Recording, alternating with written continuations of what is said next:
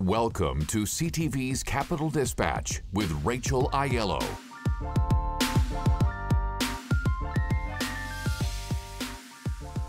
Hey, so 3 big things happened on Parliament Hill this week to kick us off. First, the long-awaited Foreign Influence Foreign Agent Registry has been presented. On Monday, Public Safety and Democratic Institutions Minister Dominic LeBlanc presented what's going to be called Bill C-70. This is a sweeping piece of foreign interference-focused legislation. Within this bill is this long-called-for foreign agent registry. Essentially, what the government is proposing here is to set up some new publicly available transparency mechanism where any foreign agent, foreign state, foreign actor who is seeking to influence Canadian affairs, we're talking about public policy, federal elections, nomination races, have to register through this new foreign agent registry. The government has been pushed to do this because of concerns about not having a clear sense of who is seeking to bend the ears of elected officials in this country. Now, we're talking about influence here, not the word interference, but these are obviously tied up closely together. Advocates have said that having some sort of publicly available registry will help protect diaspora communities in Canada who are able to then go and reference and see who on behalf of foreign governments are acting, trying to sway public policy in this country. Now, there's some caveats to this. This means that properly accredited diplomats would be exempt. You know, there is diplomatic work done by all governments trying to have representation in various countries. As well, there are some tough penalties. So if in the most extreme cases, a foreign state or entity was found to have not registered or acted improperly, we're talking about massive fines, I think $5 million, and potentially 5 years in jail. So that is one measure in this bill, but there's also a series of other new powers for CSIS, new foreign interference offenses, criminal code changes around certain other offenses related to foreign interference. All of this, the government says, is supposed to help better shore up and update some of Canada's laws to catch up with the ever-evolving threat in the largely online space. The big thing to note here as this goes through the House, the government is not able to say yet when these measures would be in effect. On the foreign agent registry, we're looking at probably a year after the bill passes before it actually becomes a reality, which then leaves the question open as to how much of this could actually be in effect by the next campaign. So we'll have to kind of watch how that plays out. As well, we're talking about this week, the abortion debate was back in full force. Every year, there's a group called March for Life that comes to Parliament Hill and protests calling on the government to set up more protections for the, quote, preborn. And every year, this turns into a wedged political fight on the Hill. This year, what really lit up the Liberals and the NDP in challenging Conservative leader Pierre Poilievre on his party's position on abortion were 2 things. One, earlier this week, a Conservative MP rose in the House and presented a petition suggesting or calling on the government to enact more protections for, quote, the preborn. Largely, this has been viewed as an anti-abortion petition. Now, petitions don't have much teeth. The specific mechanism isn't really going to change anything.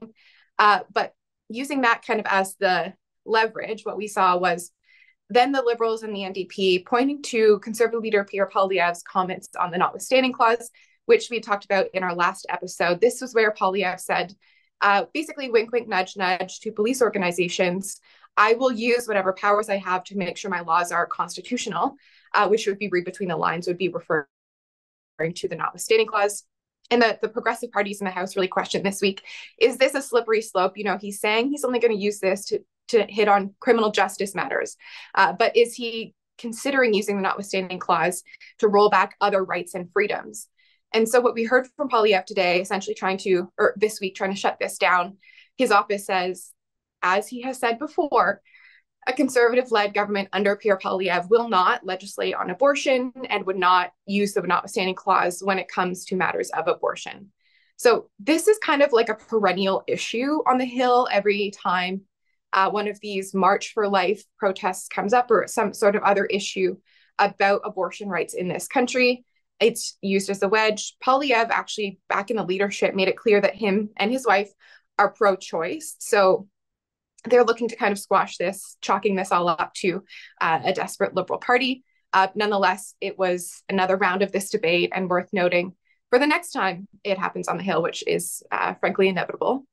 Lastly, the other little thing that happened on the Hill that I wanted to note, Freeland this week got a letter from a bunch of business organizations calling on her to rethink that capital gains change. They're saying this is short-sighted, it's sowing division, it's going to impact productivity. This is a push that we've been seeing from doctors previously, other entrepreneurs worried about this increase to the capital gains exemption will have knock-on effects for economic growth. I talked to Freeland's office this week.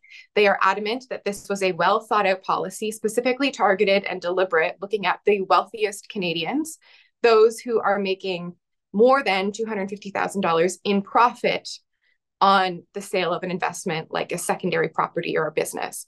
So they're sticking by this. I'm told that this piece of legislation enacting this capital gains change is coming soon. So I'll be watching for that as well. The Trudeau Liberal government better prepare itself for a summer of discontent. Workers are incredibly frustrated and outraged, and they'll be taking to the streets and their workplaces in concerted, coordinated actions across the country. Federal public sector workers just want to deliver the best possible service to Canadians.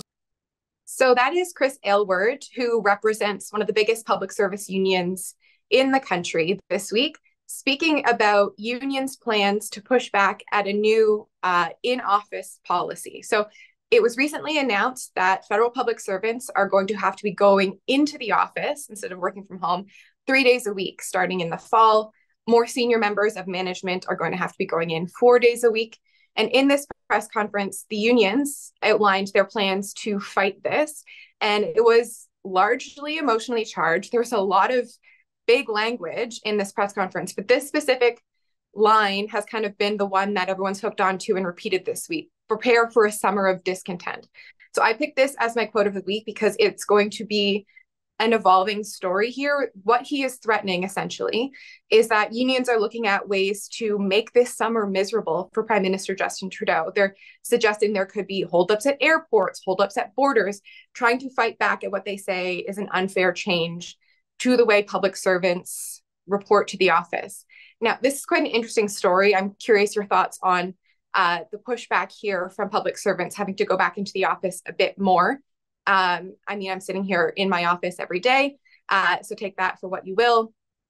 I just think this was quite a fiery quote.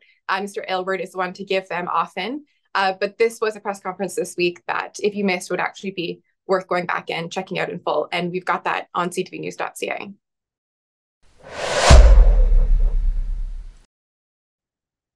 As for what I'm watching next week, it is the last break week of the spring sitting, which means when MPs come back later in May, they are sitting for up to 5 weeks straight. So that is what we call silly season. Things really get heated. But next week, meanwhile, a key deadline is coming up for Prime Minister Justin Trudeau. You'll remember back in April, MPs passed a motion calling on the Prime Minister to call an emergency conference with the premiers to talk about the carbon tax. This motion asked for him to have this televised meeting within 5 weeks to talk about the pollution pricing program. Now, this motion is non-binding. The Prime Minister doesn't actually have to meet this deadline, but if he was going to, the deadline is next Wednesday. So far, we haven't heard any plans for the Prime Minister to convene Canada's premiers to talk about this policy. So I just wanted to note, I'm sure we'll see some, at least snark from the Conservative Party pointing out that the Prime Minister is likely to miss this deadline. The Prime Minister has said, you know, when we brought this policy into place, we did talk to premiers, we did have conversations about this, and he continues to go down the line of, if provinces and territories have an issue with the policy, they're more than welcome to suggest a version of pollution pricing of their own. So just a little note, that carbon tax story is still kind of simmering in the background, and that's what I'm going to be keeping an eye on next week.